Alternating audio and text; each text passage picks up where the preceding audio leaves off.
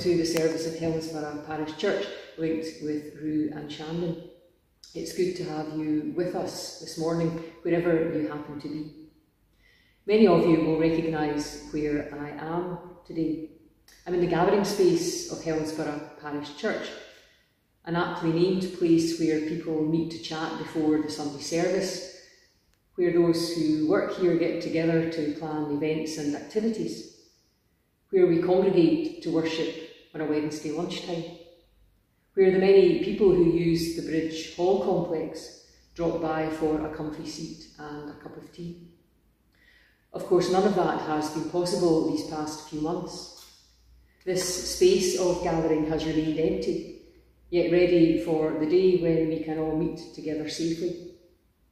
And yet today we gather, albeit remotely, to remember the times of fellowship here and to share at God's table and all your tables at home in the sacrament of Holy Communion. For everyone born, there is a place at the table. Christ himself has declared it in his death and resurrection. So join us. You are very welcome. Let's begin by hearing the choir of Helensburgh Parish Church singing our introit, Ubi Caritas et Amor, by Ola Helen.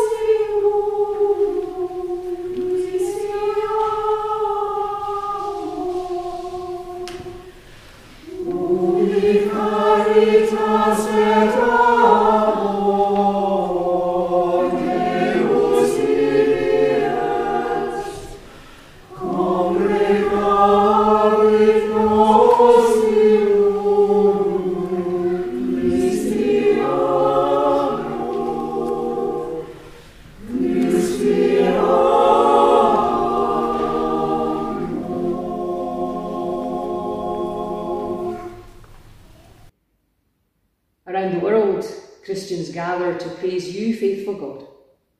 Some gather in sanctuaries. Others, like us, create sacred space in our homes. Wherever we are, we join together to worship you.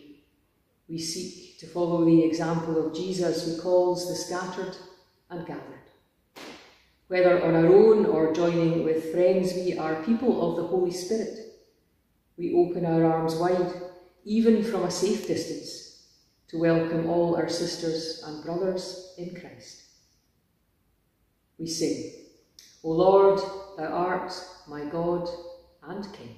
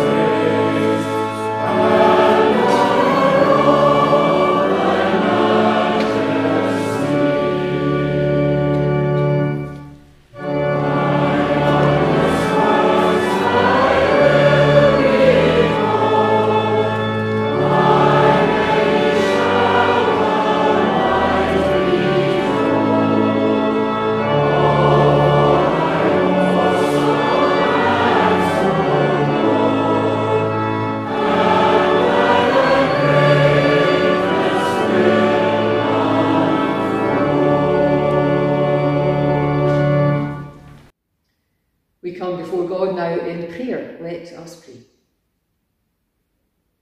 Gathering God, breaker down of barriers, opener of doors and hearts, bringer together of friends and strangers, preparer of tables and feasts, lover of the lost and lonely, friend of sinners and reprobates, promiser of life everlasting, we come to you this day. We come to worship you for your greatness and goodness. We come to praise you for your faithfulness and your faith in us. We come, your people scattered but united in the service of your kingdom, here in our own little part of your great universe. Loving Lord, we need not look far to be reminded of your glory. As summer colour begins to be transformed into the magnificent tones of autumn, we see your handiwork. Forgive us the times we fail to recognise you in the world around us, when in our greed we destroy our planet's preciousness, when in our abundance we ignore need, when in our fellowship we forget those who are lonely, when in our haste we pass by the stumbling, when in our health we fail to help the sick, when in our gathering we exclude the stranger. Forgive us, Lord, and give us eyes to see you and a heart open to your presence, that we might be faithful to your call to us, to be loving and compassionate seekers of justice. May our worship today be worthy of you, the God who keeps his promises and who calls us friends. And may our lives tell the holy human story of the God who came to be one of us and lives still with us through the power of his Holy Spirit. In Jesus' name we pray. Amen. Friends, many of you, I'm sure, will have heard by now of the death of our good friend, the Reverend Jim Brown. Jim was a well-loved person around this community. He was minister, of course, at the former Park Church in Helensburgh here for 28 years, and in that time he made many friends and served his God most faithfully. While we are sad at Jim's passing, we are grateful too for his life and for his service, and also knowing now that he is in the arms of his Saviour, who he served so well. And our thoughts and our prayers, Elspeth, go out to you and Kirsty and Andrew and all the family. As I mentioned earlier, we are sharing later in the sacrament of Holy Communion, and all who love the Lord and wish to love him more are welcome to share with us at the table. We're going to hear our scripture reading now, and Andrew Nisbet of Rhu Shandon Parish Church, Andrew's our treasurer there, is going to read the lesson for us. And today we hear from Matthew chapter 18, verses 15 to 20. The reading today is taken from Matthew chapter 18, verses 15 to 20, and I'm using the New English Bible. If your brother commits a sin, go and take the matter up with him, strictly between yourselves. And if he listens to you, you have won over your brother. If he will not listen, take one or two others with you, so that all the facts may be duly established on the evidence of 2 or 3 witnesses. If he refuses to listen to them, report the matter to the congregation. And if he will not listen even to the congregation, you must then treat him as you would a pagan or a tax gatherer. I tell you this, whatever you forbid on earth shall be forbidden in heaven, and whatever you allow on earth shall be allowed in heaven. Again, I tell you this, if 2 of you agree on earth about any request you have to make, that request will be granted by my heavenly Father. For where 2 or 3 of you are met together in my name, I am there among them. Amen. The choir of Helensburgh Parish Church now sing our anthem, The True and Living Bread by David Blackwell.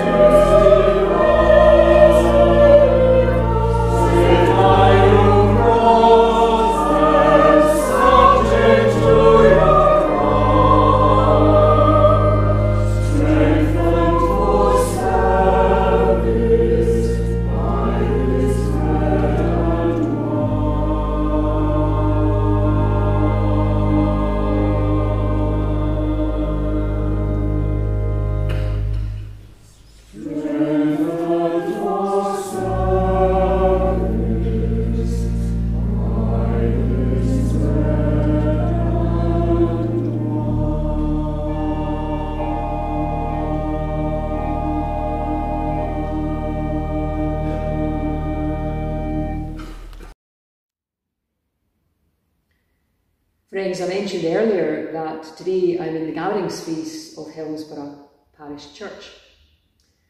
Illness and lockdown means this is only the second time in 8 months I've set foot in this very special place, and that will be the case, of course, for many of you.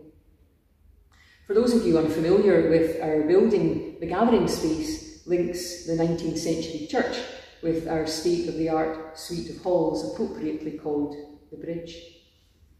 It connects not just the halls with the church, but with the local community who use the bridge every day of the week. A few months ago, with more than 50 organisations using this building, it would have been rare not to see this room filled with folk. COVID-19 has left this usually busy and buzzing space empty and quiet. That's true of so much of our lives these past months. Our natural instinct as human beings is to gather together, whether it's a group of family, friends, colleagues, or fellow worshippers. There's a sense of togetherness that simply cannot be achieved through a computer screen. That's been one of the hardest things to deal with since the pandemic took hold. Internet connection is a blessing, but it's no substitute for the real thing. Even though we are now allowed to meet, numbers are restricted and handshakes, hugs and socialising have been replaced by hand sanitizer, face masks and social distancing.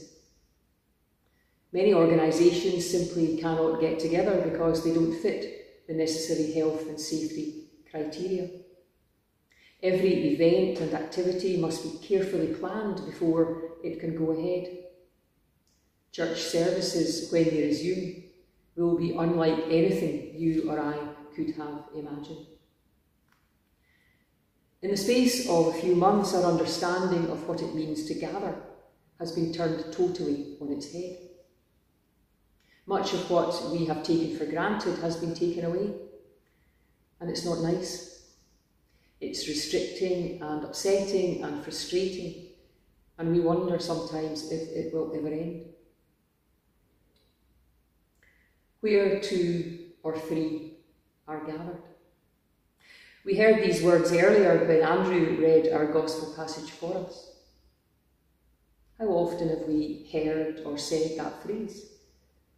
It sometimes trips off the tongue when disappointingly few folk turn up for a meeting.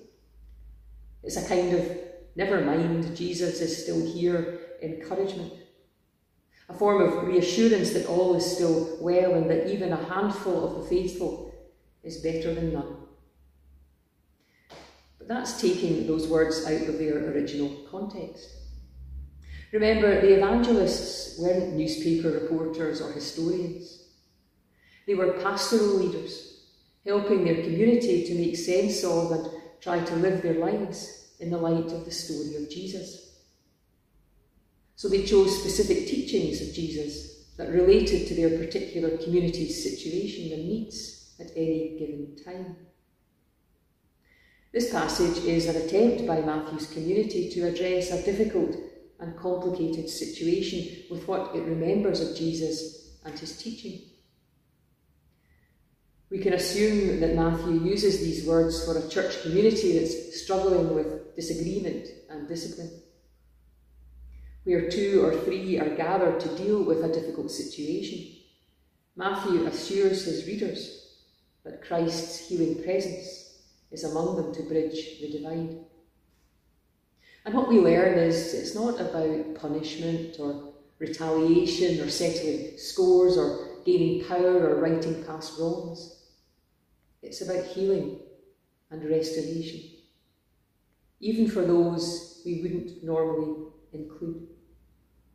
Because much of Jesus' ministry is about mingling with those on the margins, Gentiles and tax collectors among them.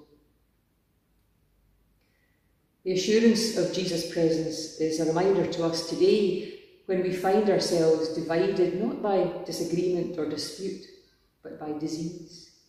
That what we say and do together, even physically apart, is said and done always in the presence of Christ.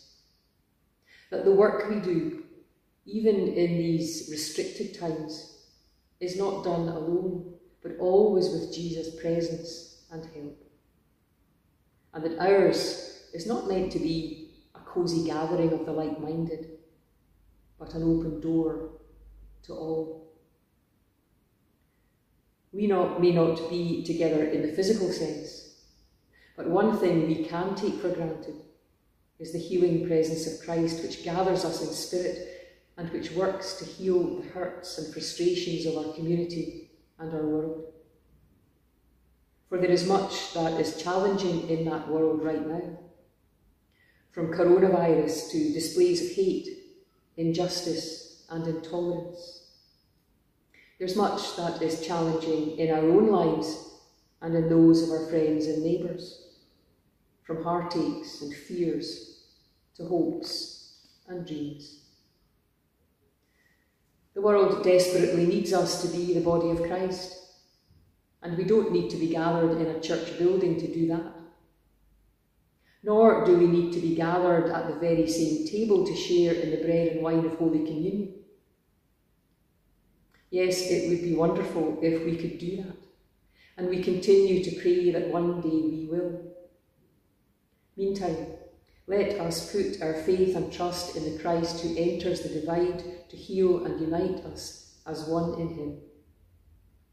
Let this be our never mind, Jesus is still here encouragement. And let us look beyond our worries and concerns to include those who yearn to be part of our gathered community, but who still feel excluded. As we sing in a moment or two our communion hymn, I invite you to imagine the faces of those you know are gathered like you in front of a screen. Imagine too those who are not and who can't be for whatever reason. And as we do that, let's remind ourselves that together, remotely or hopefully soon physically, we can become the people and community God wants and needs us to be. And let this time and place, whenever and wherever for you it may be our gathering space, a space where we are together in spirit and in common purpose, a space where healing can happen, a space where Christ himself waits for us, the table prepared, the promise of life and love still wet on his lips. In the name of the Father, and of the Son, and of the Holy Spirit. Amen. Friends, as we gather today to join in our holy feast, we are only a screen width apart. The God of all creation is not limited to the bounds of time or place. God transcends our physical distances and parts the veil between us, so that we may be together in this space of mystery and love. What we do at our tables today, at every table at which you sit, unites us as one creation, one body, one church. So come, let us break bread together with Christ who invites us to join him at this feast. And as we prepare to celebrate this meal, let's sing. Jesus calls us here to meet him. Amen.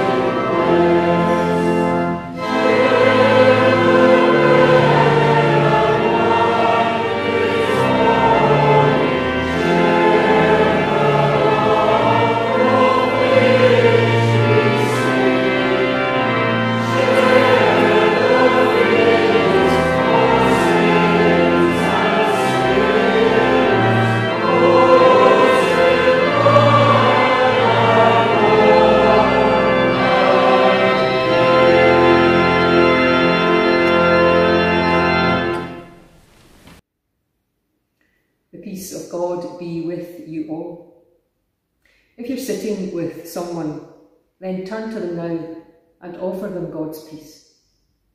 If you're alone, then speak the peace as you imagine the face of a friend or a loved one. God's peace with us all. Together we share a table of enormous width, one which embraces the world and all its people, one at which all are welcome. The table is bare as we wait for it to be filled with God's care, compassion and love. At the wedding feast, Jesus proclaimed, "My time has not yet come." Yet persuaded by his mother, he turned water into wine. I invite you now to place what elements you have to serve as your bread and fruit of the vine, knowing that grace will justify your choices in the sight of God.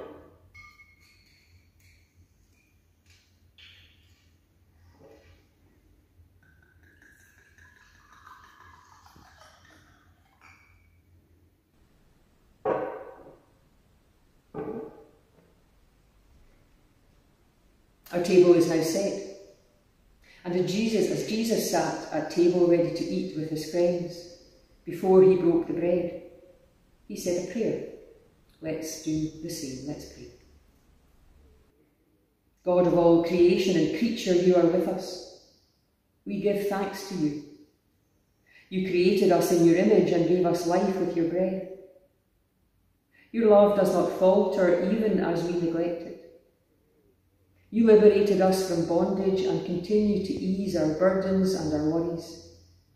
With joy and with all of creation, we proclaim, "Holy, holy, holy Lord, God of power and grace. Heaven and earth are full of your glory. Hosanna in the highest. Blessed is the one who comes in the name of the Lord. Hosanna in the highest." Gracious God, we are blessed with the gift of your Son, Jesus. Your Spirit descended on him so that he could proclaim good news to the poor, heal the sick, feed the hungry, cavort with sinners and liberate the captives. His life gave birth to the Church through a new covenant born out of the Holy Spirit whose power dwells within us today. In remembering the life and love of Jesus, we offer ourselves as living witnesses, proclaiming the mystery of faith and committing ourselves to serving your kingdom here on earth. In Jesus' name we pray. Amen. On the night on which he gave himself over to be crucified, Jesus took bread, gave thanks to God and said, "Take, eat, this is my body, which is given for you. Do this to remember me."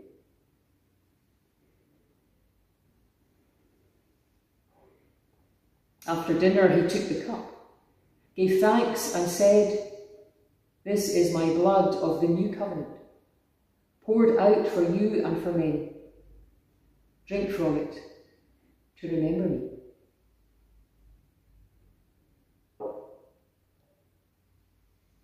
Pour out your Spirit, Lord, on all those gathered in this holy time and space. Pour out your Spirit on the gift of this bread and this wine.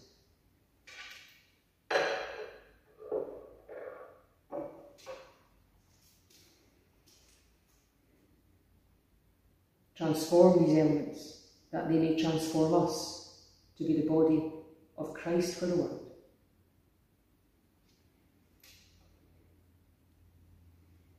This bread is made from many grains, from many fields, yet it was formed into a single loaf because there is one God. And we, though many and in many places, are one holy body. Join us as we share in the body of Christ in remembrance of him.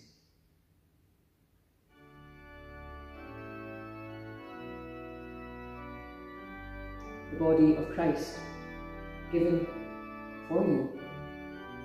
Let us eat.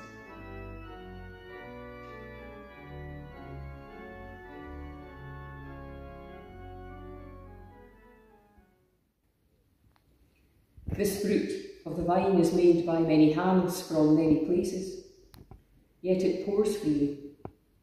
Join us as we share in this blessing of the cup of the new covenant, the cup of blessing poured out for you and for all. Let us drink.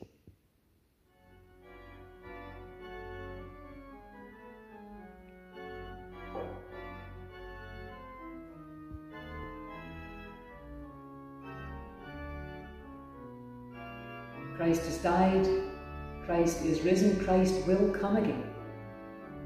In the living Christ's name, may we know peace. Friends, we have tasted the bread of life and sipped the living Spirit. We are refreshed and renewed in Christ and equipped to serve him, wherever and however that may be. In our homes, through our computer screens, on our phones, from behind our masks. For nothing, not even a virus, can separate us from one another or from the love of Christ Jesus. Let us pray. Eternal God, thank you for this mystery of faith where you have given yourself to us. Your Spirit makes us one with Christ and one with each other. It binds, blends and multiplies us as we minister to the world as one beloved community of faith, singing your praises on earth and in heaven until Christ comes again and we feast at the divine table in perfect harmony. We are aware, Lord, that not everyone who wants to or needs to can gather with us today. Let's take a moment in silence to name those to whom we want to extend the grace of this table, that they may know they are not forgotten, but are part of the one fellowship of Christ which gathers here and beyond.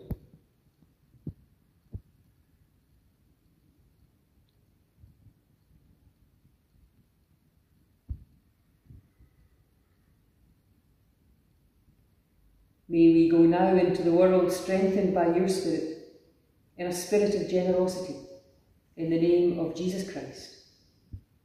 All honour and glory are yours, Lord God, now and forever. And now we say the Lord's Prayer. Our Father, who art in heaven, hallowed be thy name.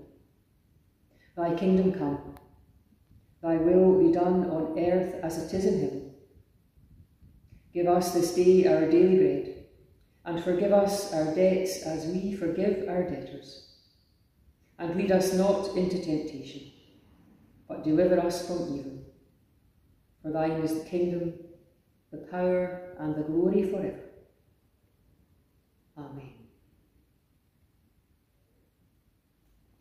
Friends, thank you for sharing with us today. Our final hymn, Lord, for the years your love has kept and guided. Oh